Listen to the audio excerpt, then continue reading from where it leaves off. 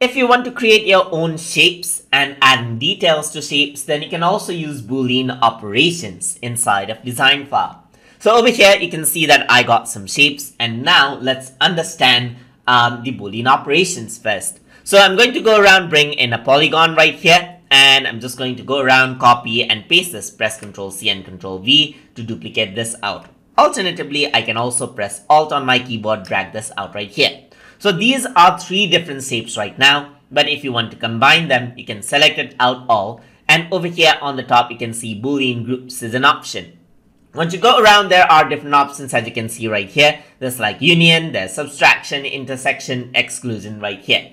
So if I were to click on union, then now all of them become a single shape as you can see right here.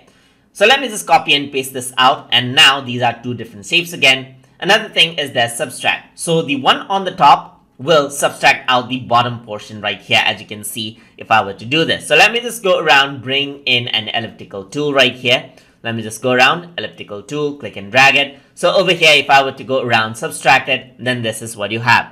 Besides that, you can go around, select out polygon right here. This is what you have. Select this, and if you were to intersect it, the intersection will pop up right here. So over here, you can see that this is what you have. So if I were to go around onto the exclusion option, then what happens is that the intersection points right here, that will be excluded out right here.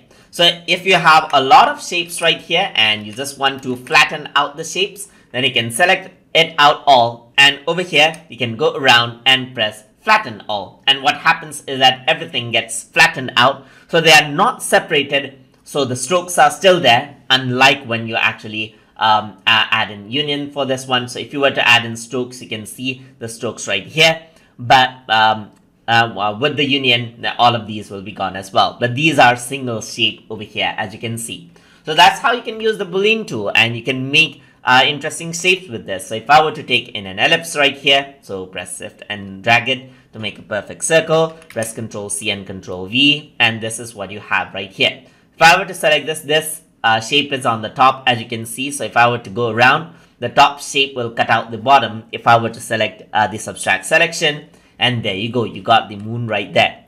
So let me just go around over here and bring in a star over here. So let me just delete this and bring in a star over here, click and drag out the star, and I'm just going to hold Alt on my keyboard as well and then drag this out. So let me just go around, press Alt right here, click and drag to make a copy right here, and then rotate this out as well. So let me just rotate this out. There you go. So now what I'm going to do is select these shapes right here, keep it here just like this, and now I can go around over here and make a union, and you can see that there is a complex shape right here out of the basic shapes that you have.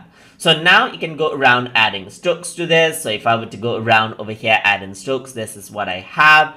I can go around and then increase out the stroke size right here. You can also go around right here and select out different shapes, as you can different shades right here, and there you go. So that is how you can use Boolean operations for shapes inside of design file in Figma. So hope you guys learned something as always. As always, please like, comment, share, and subscribe.